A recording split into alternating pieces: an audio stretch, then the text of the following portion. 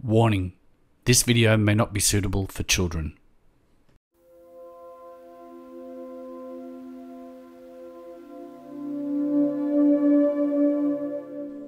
Each year, hundreds if not thousands of miracles are reported.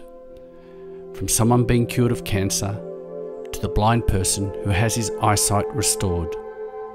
Do miracles really happen, or is this the power of the mind?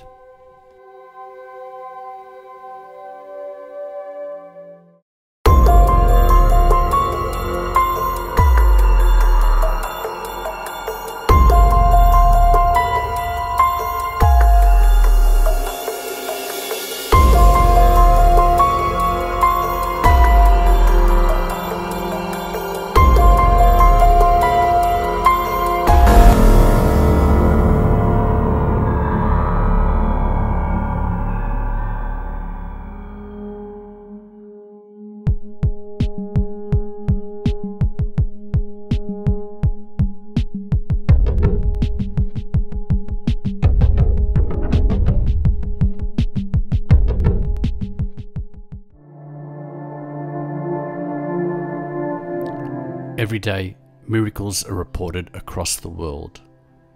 Are miracles real or just the power of the mind?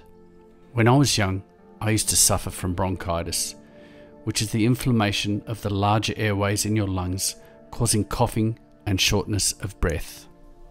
It was like trying to breathe underwater. Now, this illness was a reoccurring thing. I can remember lying in bed, struggling to breathe.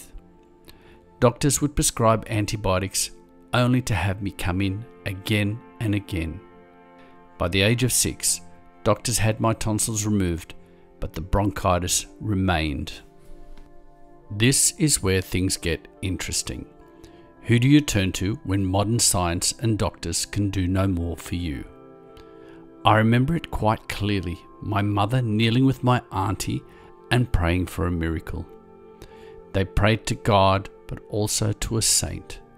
The saint's name was Saint Charbel.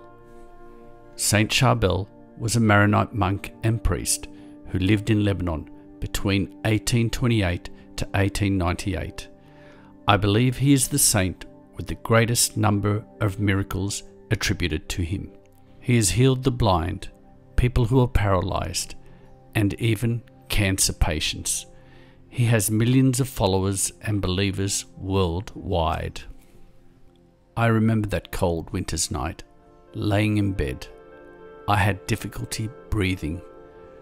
Every breath I inhaled and exhaled felt like a ton of bricks on my chest. I prayed and prayed to Saint Charbel to help. Then the unbelievable happened. It was like a dream, but it felt so real. His face appeared to me just like this picture. He raised his hands, and the picture shone as if 1,000,000 candles were lit.